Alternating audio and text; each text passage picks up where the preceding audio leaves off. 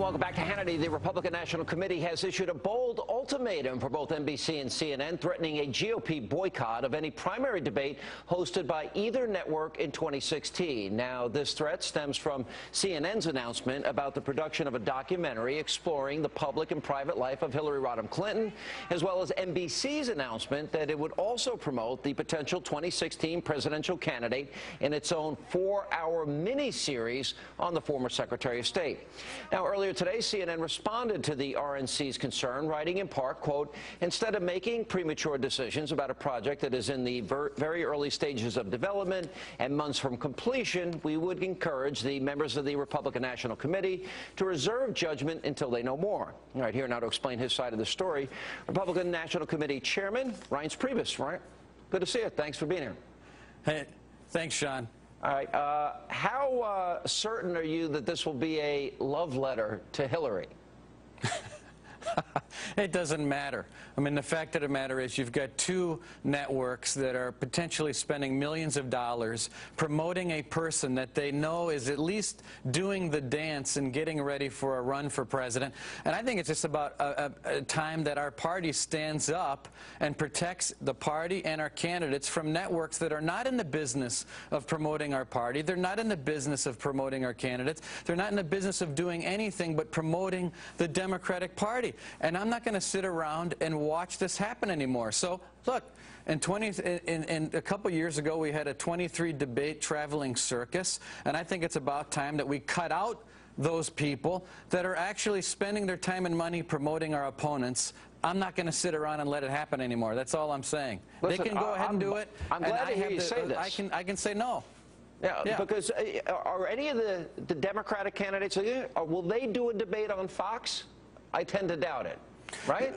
Well, yeah, in fact, the Democrats actually banned Fox from the debates when Hillary and Obama were debating each other, you might remember. And remember the outrage with the Citizens United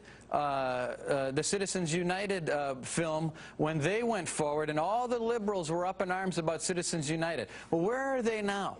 I mean, the fact that these folks, including many people that are at NBC, one of which is a major bundler for Barack Obama, would be surprised that we would actually exercise our own right to filter who actually deposes our candidates and who doesn't. I think I'm being very reasonable here. No, look, here's what I saw in 2012. Correct me at any point where you think I might be wrong. In 2012, you had all these liberal networks with the Republican primary candidates pitting one against the other, asking wedge question issues that then would later be used by the Democratic candidate, in this case against Mitt Romney. Am I wrong? No, you're absolutely right. And part of our problem, too, is that we need to control the debates. The party needs to control the debates. And we need to make sure that we've got rules in place that put forward a debate with a reasonable amount, a forum with a reasonable amount of debates, so our candidates can have reasonable exchanges. The problem we have now is we've got a bunch of moderators who are in the business of making news at the expense of our party and our candidates. And we can't do it anymore. It's not an establishment takeover. This is using your brain and controlling the brand of your party, and that's what we need to do. Yeah, tell me, did you think during some of these debates that it was the questioners that wanted to be the stars? They didn't want answers. They wanted to fight with the candidates. Well, that's right, and they push these candidates into positions in ridiculous hypotheticals that are never going to be reality. All they do is have a slice and dice each other for an entire year. And my point is this: we have to control the referees that we're bringing into our playground. And right now, I can't trust two organizations that are willing to spend millions of their own dollars in promoting a candidate that they know is gearing up to run for president. If it's no big deal and it's just sort of this even-handed review of Hillary Clinton, fine. Then just wait 2 years, and when she doesn't run for president, then move forward with your documentary. Nothing's going to change. Hillary will be here for plenty of years for us to produce movies and documentaries about Hillary Clinton. That's all. Do you think it was a mistake to allow so many debates and to allow the candidates to debate on networks that have a liberal bias?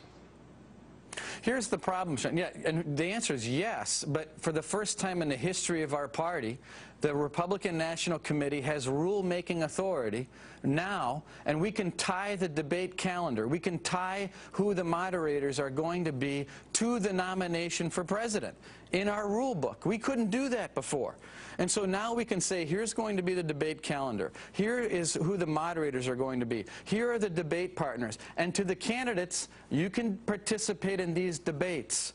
But if you participate in debates other than the ones that are on the calendar, well, then there's going to be penalties. Part of our problem before is that when you have, 12, 20 people running for president, if 11 people raise their hand to any 2-hour debate offered, then guess what?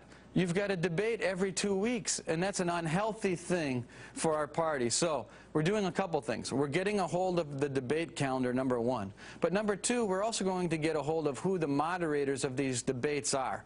And I think it's about time. If there's any criticism, I think, for our party, it's that, why did you wait so long?